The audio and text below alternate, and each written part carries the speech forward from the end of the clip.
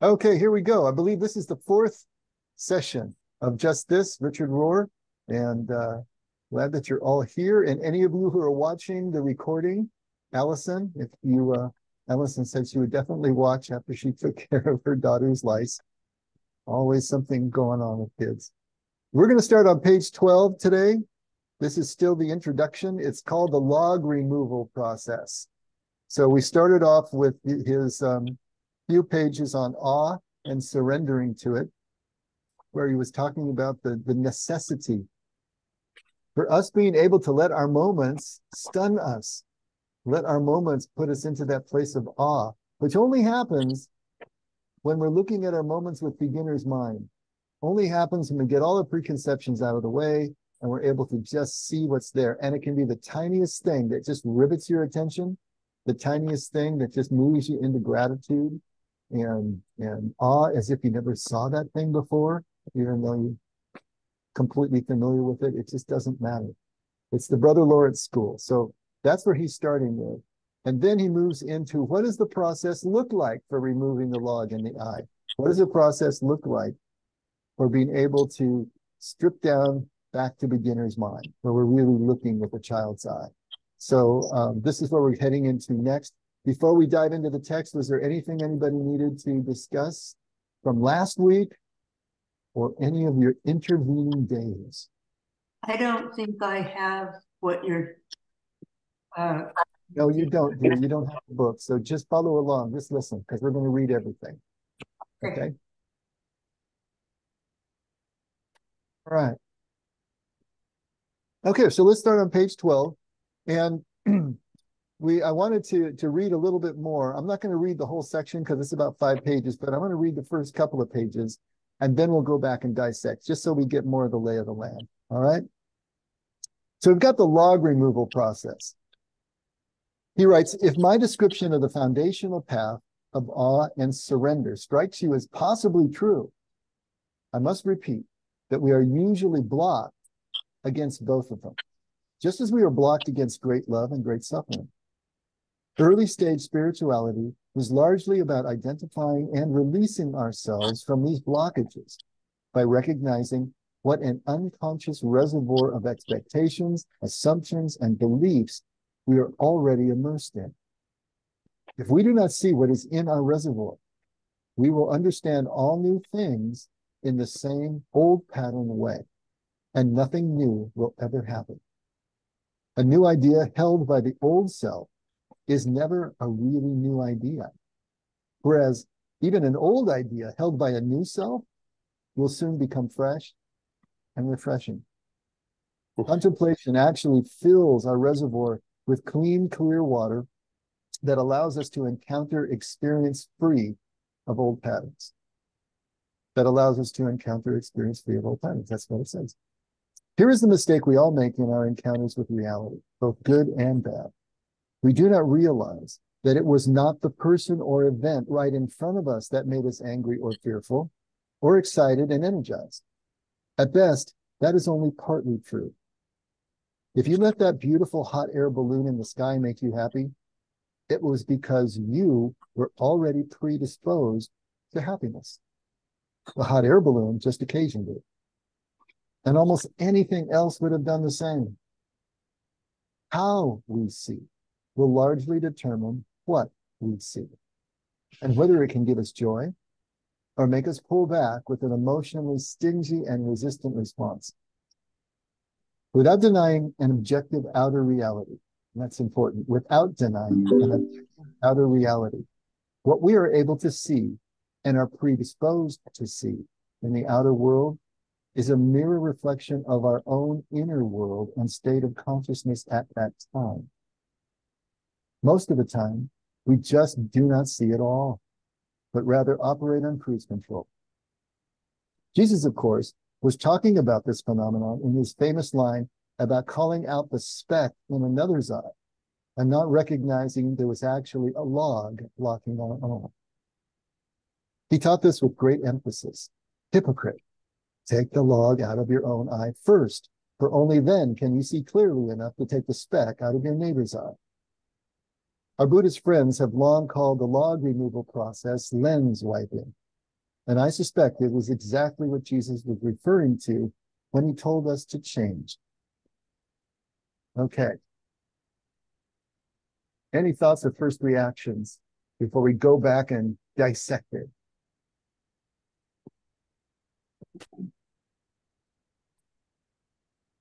I'm looking forward to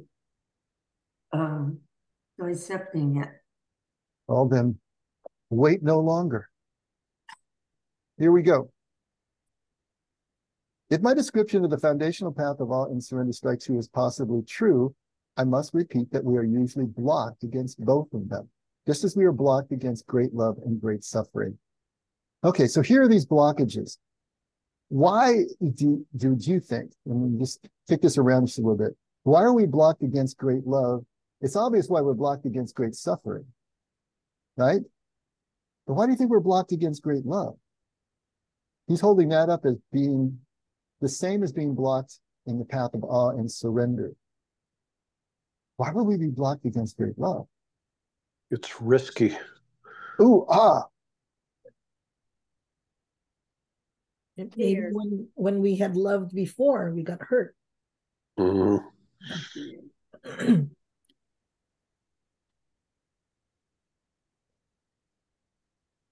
Any other thoughts? I mean, they're hitting the nail right on the head, obviously, right? Mm-hmm.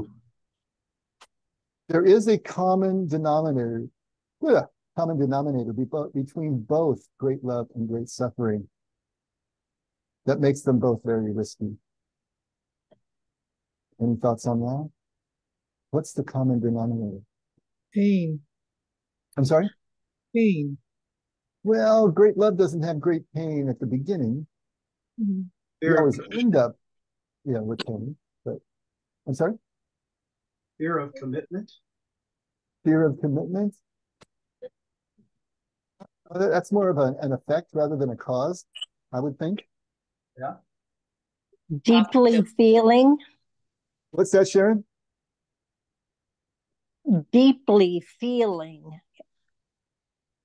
Okay. We're kind of zeroing in on the word I'm looking for. Okay, I have a very being known. Being known. Okay. Okay, I cannot put it in words, but I have a very concrete example. Now my daughter, when she was in high school, she had agriculture. One of the projects is to raise a pig. The pig is not meant to be a pet. The pig will be sent to a slaughterhouse. I don't know how much she is aware of that. And so she wants to call the pig cute names. Hamilton. Hamilton was big at that time. And I said, this is not a pet. And I didn't want her to have falling in love with a pig. It was a cute little piglet, very cute. And actually, they're intelligent because you look at the pig, they make good eye contact with you. And you know this is a sentient being. Very cute. And I did not want her to fall in love. I said, no, it's up to you, but don't name the pig Hamilton, And yeah, of course, at the end, it made delicious pork chops. I mean, really, it was the juiciest, tender. Yeah. Ellen, my cousin named his two piglets in 4-H Sizzle and Lean. Oh my gosh. Oh. Yeah, this one was just perverse. Yeah, she I love it. Hamilton for ham. Yeah. But I'm not sure she was aware of the significance. And Oh my God. Would she eat the meat, Ellen? Because my kids, when we went to ag for, to go to the fair for judging and everything, they wouldn't eat it. Nope. She did because it smelled delicious. It was made into chorizo. It was made to pork chops. It was made to this and that. Yeah. All right, time to start reining it back in again. Great love and suffering. I was thinking, veering off. For me, a sense of powerlessness. When you're in great love, when you're in the throes of that love, there is this sense of, not always grounded, in a sense of, I don't know if it's powerlessness or what, but it's kind of, I guess for me, it's not feeling in control. That's it. I mean, Danielle's right on it. I mean, all of you are veering in. The word that I was looking for was vulnerability. The powerlessness works too. As soon as you fall in love with whether it's a pig named Hamilton, it's another person, it's your children, your heart is out a mile. Someone once said, to be a parent is to live with your heart outside your body. I thought that's pretty good, right? Because you are completely exposed, you are vulnerable, you are powerless, and it's a scary place to be. Because you know that eventually the great suffering is going to come because everything changes. And so we have in great love and great suffering, great vulnerability, and we fear the vulnerability. So we protect ourselves. And especially as I think Ellen or somebody said, once you've been hurt, then you're going to protect yourself even more. And so it's the vulnerability that does it to us, that sense of being out of control, that sense of being powerlessness. We fear that. And so we resist both great love and great suffering. And yet it's only through the vulnerability that we're ever going to get where we want to go. I mean, it is so paradoxical that the very thing that will take us into complete connection, the unity, meaning, purpose, identity, everything is being blocked by our fear of the vulnerability that will take us there. But that's the human condition. That's why Jesus teaches the way he does. That's why he's always using paradoxical language, because until we figure it out, that this is the paradox and we have to live the paradox, then we're never really going to get where we want to go. So that is usually blocked. The path of awe and surrender, if you think that he's right, he's going to be blocked the same way we block and resist great love and great suffering. He says early stage spirituality is largely about identifying and releasing ourselves from these blockages by recognizing what an unconscious reservoir of expectations, assumptions, and belief we are already immersed in. So I wanted to take a little sidebar here. I'm going to share a screen because all that he's talking about here are often called core beliefs. And I don't know if you've heard that phrase before. Core beliefs. But here we go. What are core beliefs? Can you all see the screen? Yes. Okay. All right. Core beliefs are a person's most central ideas about themselves, others, and the world. These beliefs act like a lens through which every situation and life experience is seen. Because of this, people with different core beliefs might be in the same situation, but think, feel, and behave very differently. Even if a core belief is inaccurate, it still shapes how a person sees the world. Harmful core beliefs lead to negative thoughts, feelings, and behavior, whereas rational core beliefs lead to balanced reactions. So here's some examples that they're going to give. Situation: two people with different core beliefs receive a bad grade on a test. Okay, person A, the core belief is, I am a failure. That was going to be installed in that person probably in childhood. And so the reaction is, first of all, what they're thinking is, of course I failed, why bother? The feeling they're going to have is depression. The behavior is that they're not going to make any changes because why bother? It's not going to make any difference. I'm a failure. Now, they're not thinking I'm a failure. That's not conscious. I'm a failure is unconscious, very deep down. What they think is, of course I failed. Why bother? Just because the core belief is what's driving the bus. That's the key. What's unconscious is really driving the bus in terms of thought and behavior patterns. We think we have control with our minds, but we really don't. Person B, their core belief is I'm perfectly capable when I give my best effort. So their thought is I did poorly because I didn't prepare. They feel disappointed, but then they plan to study before the next test. Common harmful core beliefs. Core beliefs are often hidden beneath surface level beliefs. For example, the core belief no one likes me might underlie the surface belief that my friends only spend time with me out of pity. So that's what you would consciously be saying, but beneath that is going to be that no one likes me. So there's core beliefs around helplessness. I am weak, I'm a loser, I'm trapped, unlovability, I'm unlovable, I will end up alone, no one likes me. Worthless, I am bad, I don't deserve to live, I'm worthless. External danger, the world is dangerous, people can't be trusted. Nothing ever goes right. You see how our experiences, both in childhood and traumatic experiences later, are going to create those core beliefs in us. What are the consequences? Interpersonal problems, difficulty trusting others, feelings of inadequacy in relationships, excessive jealousy, overly confrontational or aggressive, putting others' needs above one's own needs. That can be kind of a codependent type of relationship. Mental health problems, depression, anxiety, substance abuse, difficulty handling stress, and low self-esteem. And then a couple of facts that they lay out. People are not born with core beliefs. They are learned. So we're born with beginner's mind. We're born as a tabula rasa, and a blank slate. But we learn these things pretty quickly in childhood. Core beliefs usually develop in childhood or during stressful or traumatic periods in adulthood. Information that contradicts our core beliefs is often ignored. I mean, truthfully, we can't even process it because we don't realize the filter that we have unconsciously. And that filter is only letting into our conscious mind what we already believe. And so any new information that contradicts that, it doesn't make it through the filter. And so it's ignored. Negative core beliefs are not necessarily true, even if they feel true. And they always feel true. Core beliefs tend to be rigid and long-standing. However, they can be changed. But since they were forged in us through experience, the only way they're going to be changed is also through experience. It's going to be through doing, not just through thinking. Even when we uncover our core beliefs, either through therapy or contemplative practice, nothing changes until we act on what we have come to understand. In other words, awareness and opposite action.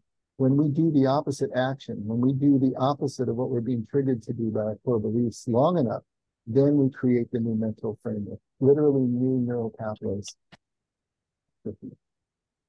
So this is so important to understand, and that all of us have core beliefs.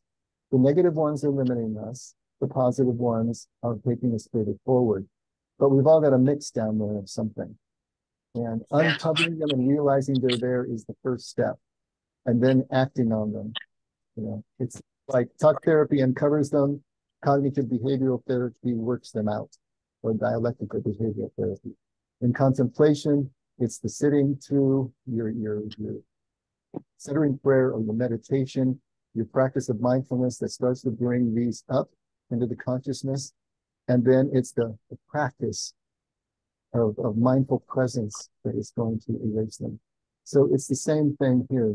And the two can obviously work really well together.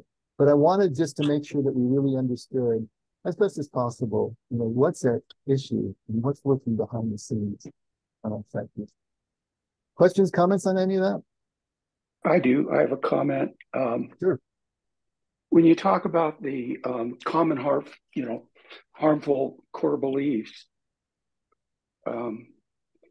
like when I was a young boy, up until probably my sophomore year of high school, I was bullied a lot, and I couldn't stand up for myself, and so I felt weak, a loser, trapped. Right?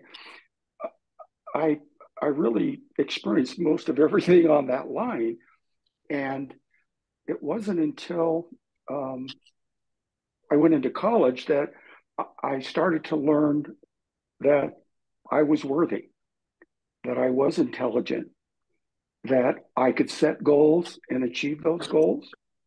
But it wasn't easy. It took me many, many years, got into my adult life, that I could see that in myself, that I was okay, that I was good.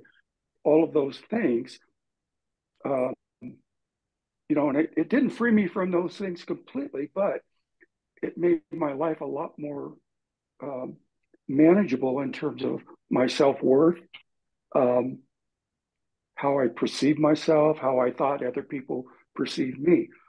All of it was untrue. When I was young and got bullied and felt like I couldn't stand up for myself, I took it all on as true, and it wasn't. And once I could get past that, it allowed me to be successful, right? It allowed me to, have a lot of more meaningful experiences. It allowed me to trust myself, as well as not being defensive in terms of people talking to me, criticizing me. It got to a point where it's okay, that's your opinion.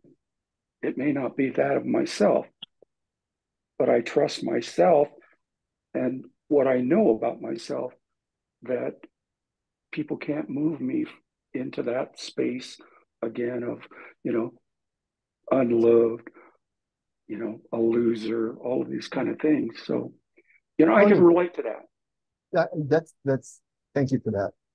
Do you remember what were the first things, either events or processes that allowed you to start questioning your core beliefs? What was the beginning of it? Did you do therapy? Was it your Buddhist tradition? What was it that allowed you to start the process of questioning? I've done a lot of therapy. Okay. but actually, I guess when I got into college, I was 17, right? And I was still wet behind the ears, but I was open to hearing and learning things that I hadn't thought about before. I got to explore my belief structure.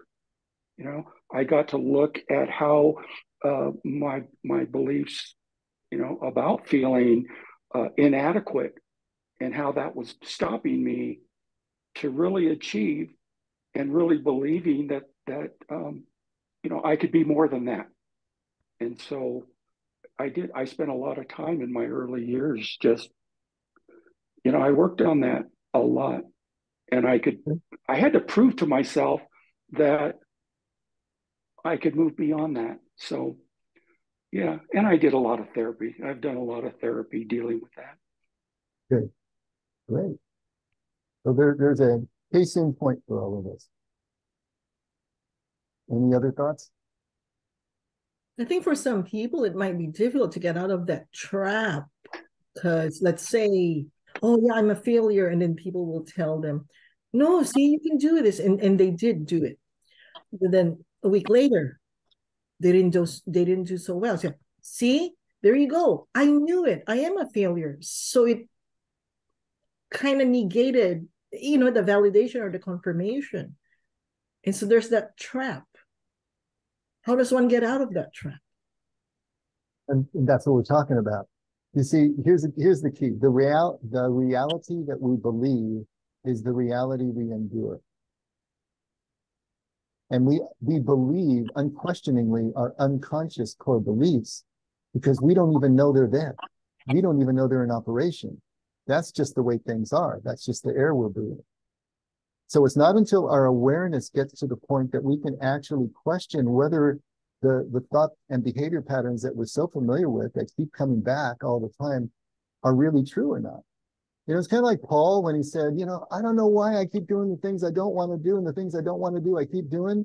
Remember when he goes into that rant and he ends up with what a wretched man I am? What he's talking about is fighting the core beliefs.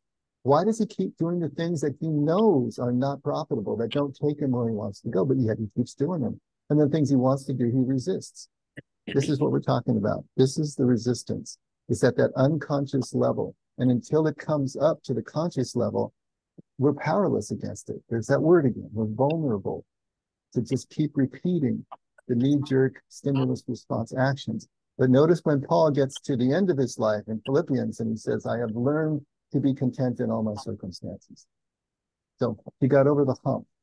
And so that's the question. What is it that's going to be the impetus for you to start questioning what you haven't even thought to question yet? With Tony, it sounds like there was a combination of therapy and experience that he was having as he continued on in college and in life. For me, it was definitely contemplation because I didn't do therapy. I should have, but I didn't. For all of you, what was the combination? What was the impetus? How have you gotten as far as you've gotten? And just like Tony is saying, it's not that, we're 100% now. I mean, I know that I still have core beliefs down there that are working me. But when they do it, I can become aware that it's back in place again, and I'm being triggered to old patterns, and then I can come around and come back. So it's at 51% again. Can we at least get to the point where we are now characterized by something different? And that process will keep working as long as we keep working the process, which is awareness, staying aware.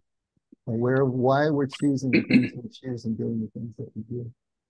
But it has to start someplace.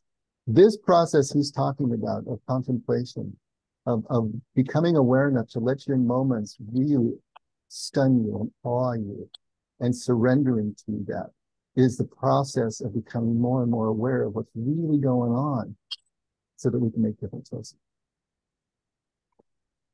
You know, one thing that's interesting is that now in my daily life, there's times where I think, you know what, Tony, you're not creative.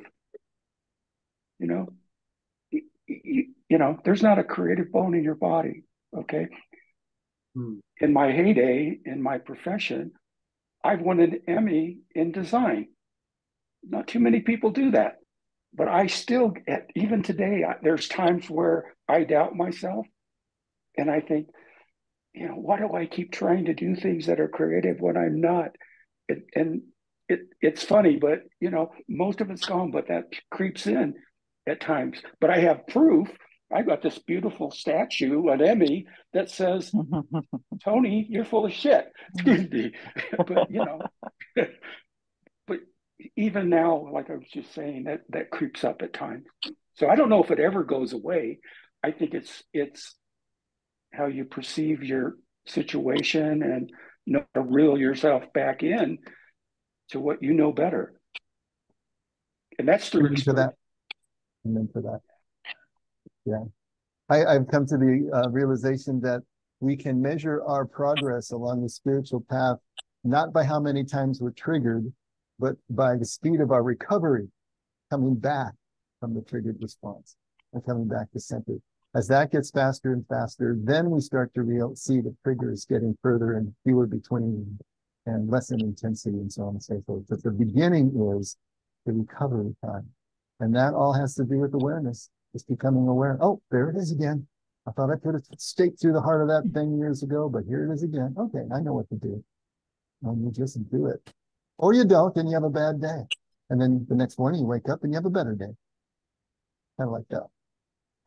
This next line is really good. He says, if we do not see what is in our reservoir, okay, this is all the core beliefs he's talking about. We will understand all new things in the same old pattern way. That's not stuff not getting through the filter, right? If it doesn't get through the filter, then we're only going to understand what we think we already know. And nothing new will ever happen. A new idea held by the old self is never a really new idea. Whereas even an old idea held by a new self will soon become fresh and refreshing. Contemplation actually fills our reservoir with clean, clear water that allows us to encounter experience free of old patterns. So that's the process. In some of my readings, I learned this technique where it says, when we're unforgiving of ourselves, oh, I'm a failure, I'm worthless, I'm not creative. It says, turn it around and pretend it's your friend. What will you tell your friend? That's good, Ellen. Yeah, and that helps because we all have these negative thinking. It says, but what would you tell your friend to encourage that friend or support that friend? And then you tell yourself, right? Right. Yeah. But here's the thing. You can't do that if you're not aware in real time of what's actually going on. Because if you're not, then as he said earlier, it's just knee-jerk response. How did he put it? I can't remember now. Maybe it was in the next page. But he talks about the fact that you're just going to be on the hamster wheel. You're just going to be, just the pattern is going to represent itself, and you won't even be aware that it's a pattern. It'll just feel like it's what's supposed to be happening right now. And so awareness is always going to be the key. When you can become aware, now you can think about, what would I tell my friend under these circumstances, and tell yourself the same thing. Now you can make a different choice. But without awareness, none of that happens. You are just a slave. You are just an automaton being led around by your emotions. I'm struck by what by what Tony said. And when he said that he became, when he got to, was it your sophomore year in high school? Is that what it was? Yeah, then I started to wake up. I was questioning at that point. Yeah, I didn't know. It was my experience was that I was always small.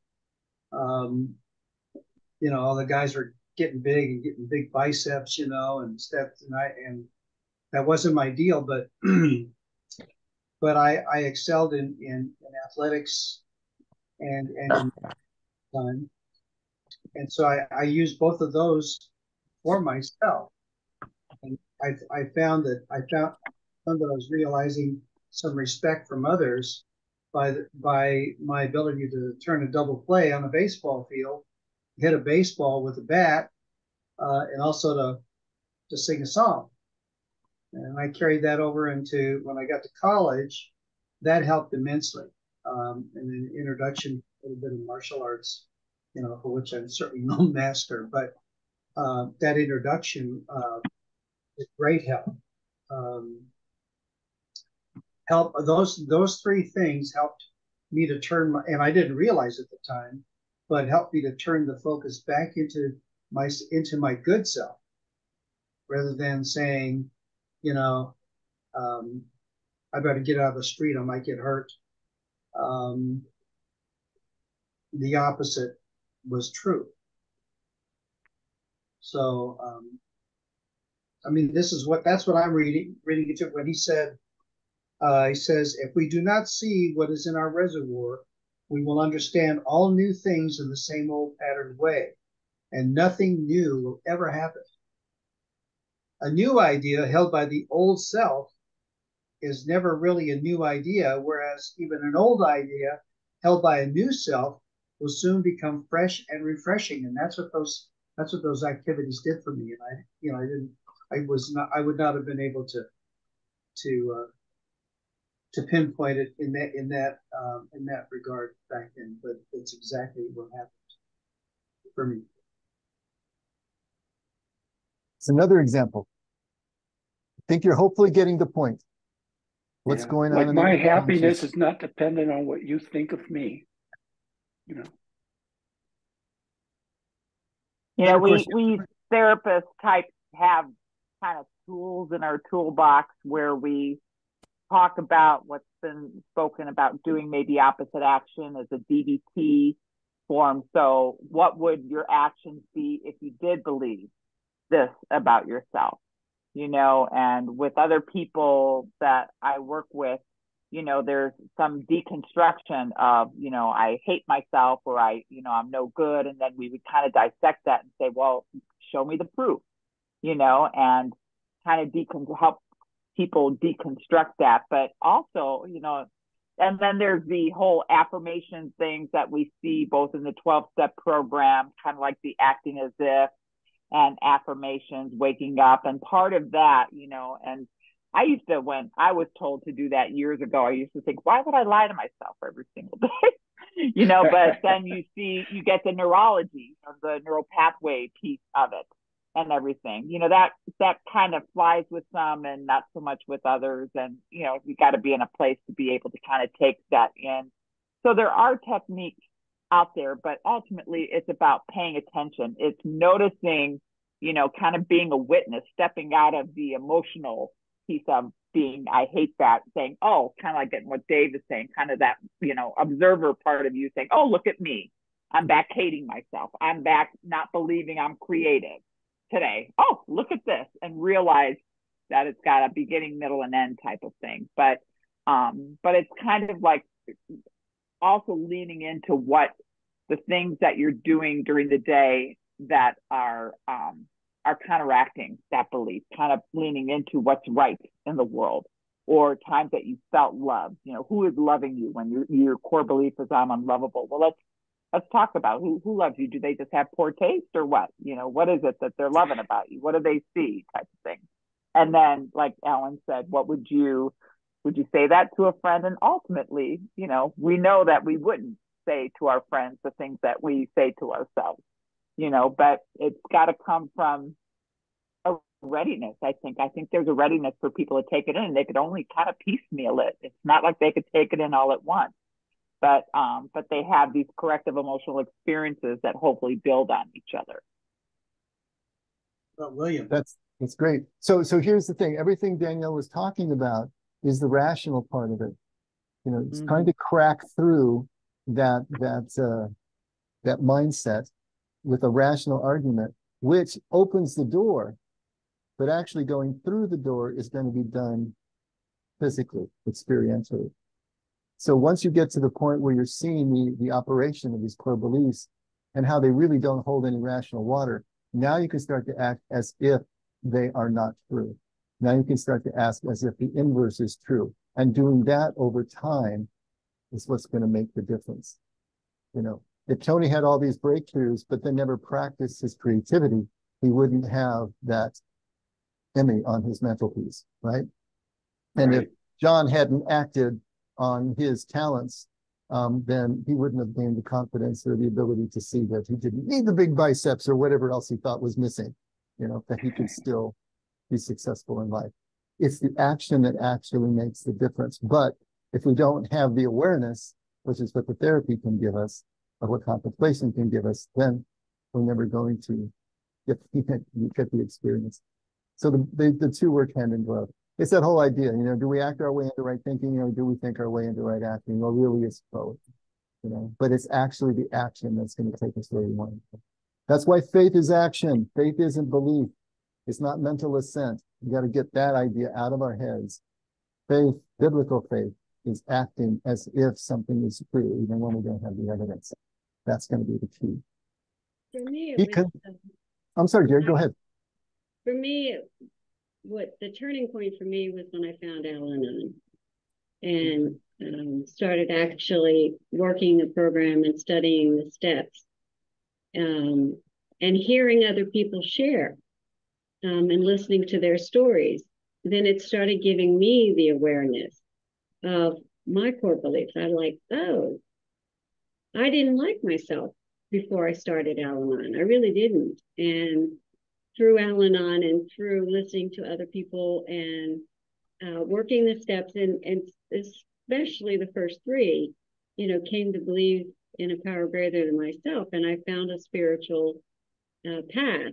And then when I heard things like doing the same thing over and over again, expecting different results, you know, and that's what I would do, you know, just, well, if I do it this way, you know, then this, you know. But yes, taking the action of actually writing the steps and writing what my feelings were and doing a 4th step inventory. And then I had to keep coming back, because if I didn't keep coming back, then I would fall back into those old core beliefs that I was not good enough and that I didn't like myself. So I had to, you know, for me, I have to keep coming back. I have to keep coming to things like tonight. Because if I don't, I'll fall back into those old beliefs. I don't think they ever totally go away, even though we're taking the steps and we're taking the action. At least not for me. I have to stay on top of it. And then I got into meditation and contemplation and, you know, learned that there's even more things, you know, that I could do to get rid of some of those core beliefs. Today, I can say I like myself and that I am good enough and that I am a beloved child of God, and believe it, and truly, truly believe it. Where before I thought God didn't like me, didn't much less love me, you know. So it was a long process, though. Always is. And it's not linear, you know. It starts and stops and circles around and all sorts of crazy stuff. But go ahead, William. I find myself thinking about like some shadow stuff. So for example, when Tony was talking about, you know, feeling helpless and feeling trapped, you know, on some level, there's a reality there that, especially when you were younger, like that was a reality of you were helpless and trapped when you were being bullied, right? And that became part of this belief system. And whatever the strategy is we came up with at 10 years old just ain't going to work when we're 50, right? It's just Right on. it's not well thought out, right? But even thinking about who was just talking, it was Jerry, talking about core beliefs like I'm not good enough and things like that. And if you're gonna get better, you should believe you're not good enough, right? You should believe, like, I'm not good enough is just a negative way of saying I need to improve. Right? Or I just want to be loved. Right. Right. But anyhow, I just find myself like thinking about, like, to piggyback on what Danielle was talking about earlier, but just to add a piece to that, which is this acceptance that, yeah, I am not good enough, right?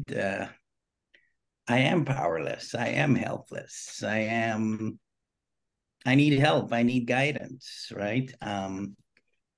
So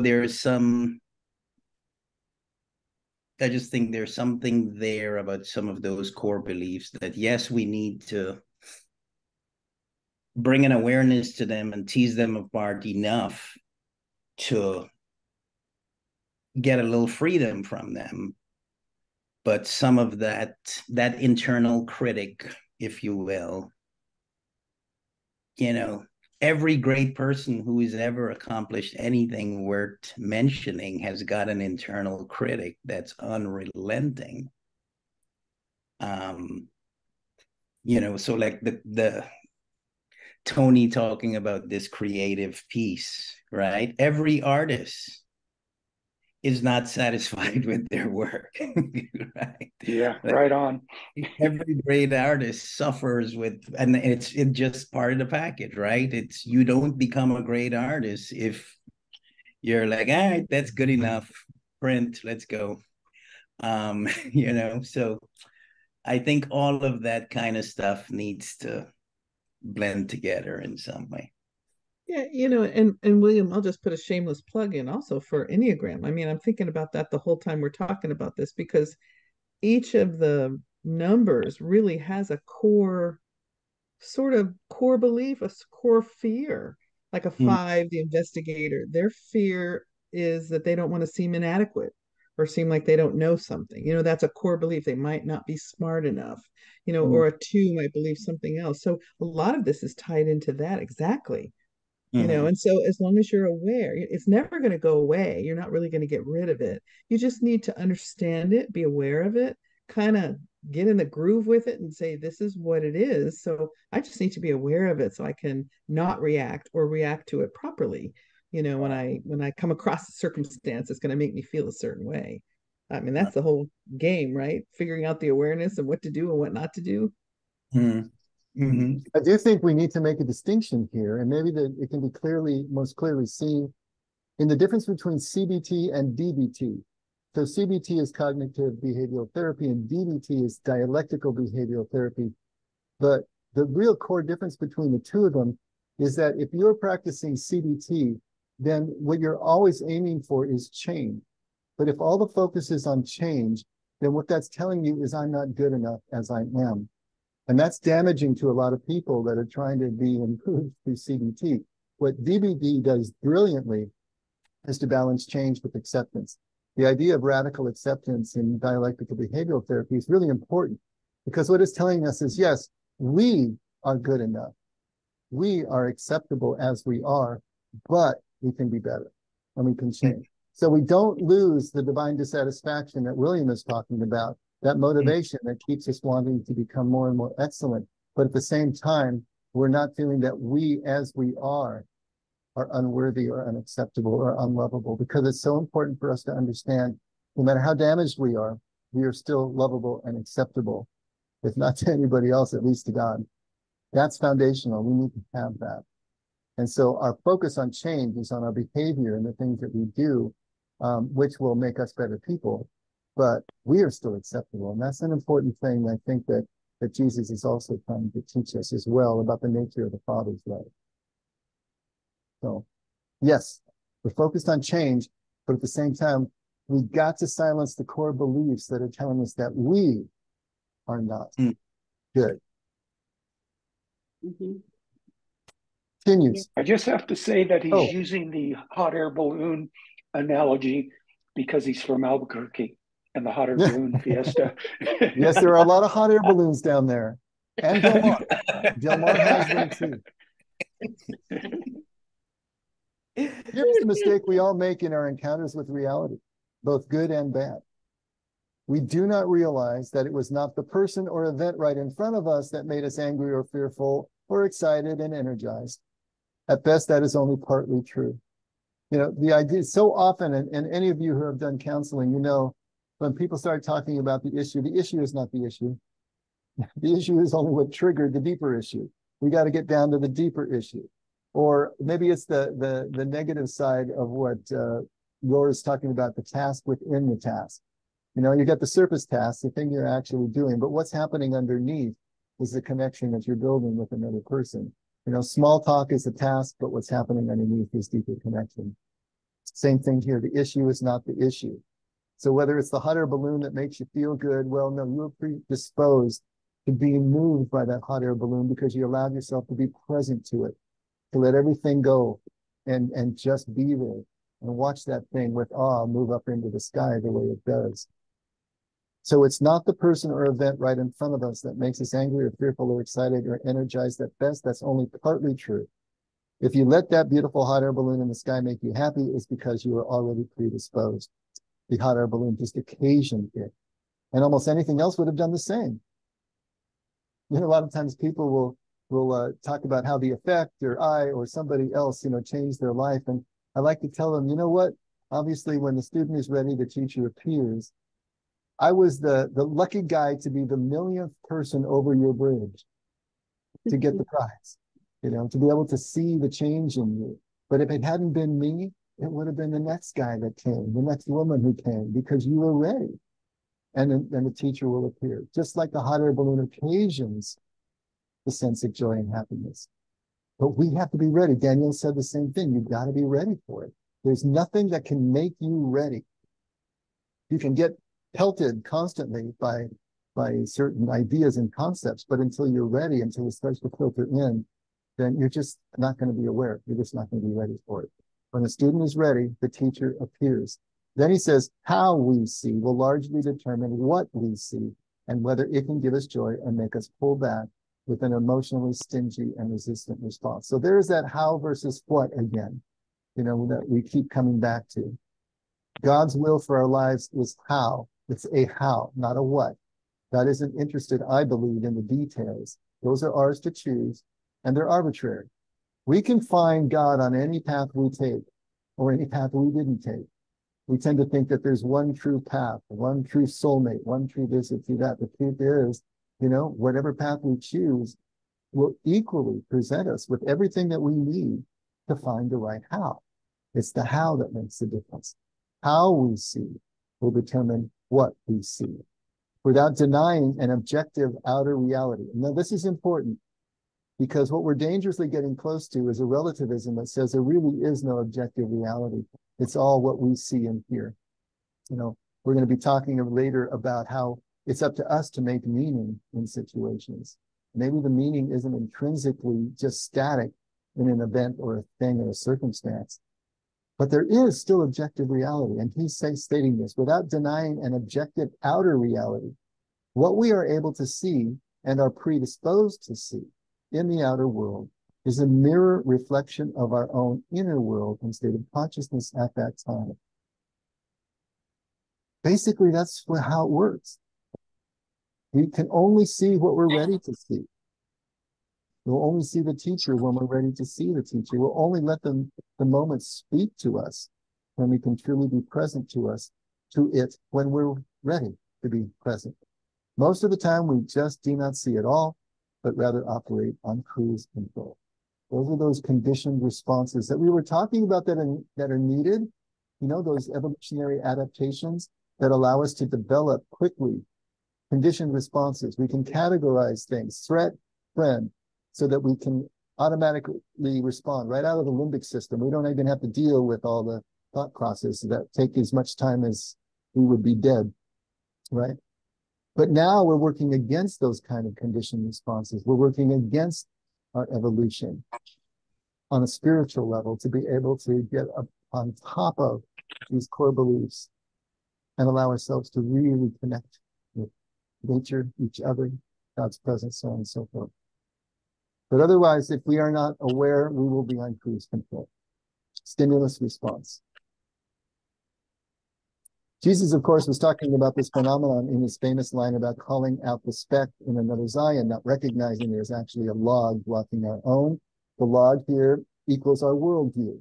The log equals our core beliefs. The log equals the way that we see reality rather than reality itself. The log is the filter that we talk about. He taught this with great emphasis. Hypocrite, take the log out of your own eye first, but only then can you see clearly enough to take the speck out of your neighbor's eye. Our Buddhist friends have long called this log removal process lens wiping. And I suspect it is exactly what Jesus is referring to when he called us to change. And of course, the change here, the word that you will mostly see is repent. When he says Mark 1:15, that is, you know, the waiting is over, the kingdom is here, repent, you know, and see the gospel. So that's the idea. Repentance is the idea of change, changing direction, changing the way that we think, changing the way that we behave. Repentance is this whole process we're talking about of being able to move past our conditioned responses and our core beliefs. Hey, we actually got through what we pre-read. I like that. There's a symmetry there. Okay, last few minutes. What are you thinking? I'm thinking that I will have some of the things that you were talking about tonight, because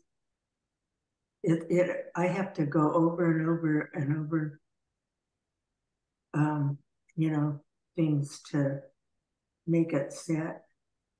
And all do, Linda. We all do. I'm sorry, what? We all do. We all do. It just like Daniel was saying, it doesn't all come off at once. You're gonna be peeling that onion for a long time. It's just the way it works. So don't worry about it. Be patient with yourself. Give yourself a break, because this is the process. I'm thinking how much my therapist mirrored everything we covered tonight, and I just saw her this morning. So serendipity, isn't that the word? I don't know. Coincidence? Anyway. Well, I don't know, Ken. I don't know how much you're paying your therapist, but just send us the check next time. How about that? The insurance is paying her. Getting it for free here. You're in good company. But isn't it great to get that corroboration, right, Ken?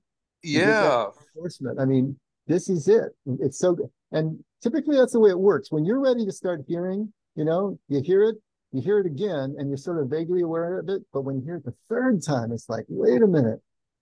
That's what's going on. And that gives you the trend. That's when you really start paying attention. So watch for things happening in 3, because that's showing that your awareness is catching up to you. There is that sense of your awareness having to actually catch up to you. And when it finally gets in real time, when you are aware of what you were thinking and saying and doing in real time, that's when you can make the different choice. And that's where the magic happens. You know, awareness, opposite action. But we can't do the opposite action until we're aware in the moment when the choice is being presented, and the trigger as well. I really appreciate, to acknowledge what you said, Dave, is that great old line that, you know, when the student is ready, the teacher will appear. It's so very true. I appreciate what Miguel was sharing. Didn't realize that you were part of the mob, therapists. But yeah, very cool. Yeah, but it's also what you said to me too. The teacher has always been there. Mm. There are teachers all around us all the time, you know, but we'll only become aware of them when we're ready. I'm sorry, Gail. I'm so grateful that God knows when I'm ready, you know, that he doesn't reveal the things that I really do need to hear all at once, because yeah, I can't handle that. None of us can. It would be overwhelming. Yes, very much so. Teaspoons full. That's good. All right. Hey, this is another good session. Thanks, everyone. And thanks for all of the stories from the past and the insights and your willingness to be vulnerable to the rest of us here and talk about some deeper things. It's all good. All right, we'll pick this up next week. Where are you? There you are, Scotty. Thank you for this evening. Thank you for always being with us wherever we are and whatever we're up to. Loving us and putting an arm around us and occasionally correcting us when we need it, maybe more often than some. Depends upon who I am at the time and what I'm playing around with. Lord, I just pray that you continue to draw us by your Holy Spirit into all truth. It's what we're after, Lord. We want to know the truth about how things work and ways to build a better life and have better companionship and deeper meaning in our family and our relationships. And I know you know everything that we think we need as well as the things we actually do need. So we lovingly trust it into your care and loving hands. Thank you for everything you do in our lives and the way that you love us. It's in your holy and precious name, Lord Jesus, that we pray and we give our thanks and say our amen. Amen. Amen, everyone. Great night, everybody. Okay. Thank you. See you Sunday. Good night. Thank you. Bye, guys. Great seeing you. Bye, Jerry. So I have a Bye. question for Bill and Gail. Did you guys eat sizzle and lean? That was my cousin that raised that. I didn't get any. You didn't have any. No, I didn't get any. Tender and juicy, really. I thought it was pretty good. Homegrown. We had a neighbor across from us who had a pig. Pot-bellied pig. Pot-bellied pig. She came to our door and asked if we wanted it. And I was like, no. Oh, thank you.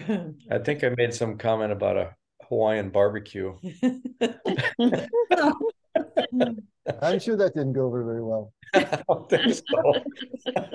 Underground and sizzle for 12 hours? Oh, right. Could be. We've They're had really one of good those that way. a luau type thing at a church in Texas, and it was awesome. Yeah. It's delicious. All right. All right. We digress again. We digress again. It doesn't take much. And we're off somewhere out in the North 40. Somewhere. Yeah. Good night, everybody. Great seeing Bye. you. What's that, William? The pig on Looney Tunes, his name was Ham? Or Pig? Hamilton. Hamilton. Hamilton. I gotta go. All right. Good night, everybody. Good night. Good night. See you Bye, on Sunday. Bye. Okay. See you guys on Sunday. Bye, Jordana. Bye, Linda. Sharon, are you still there? I am. I was about to click out. Well, good night, Sharon. Get some rest. Good night. You too. Okay. See you Sunday. Bye-bye.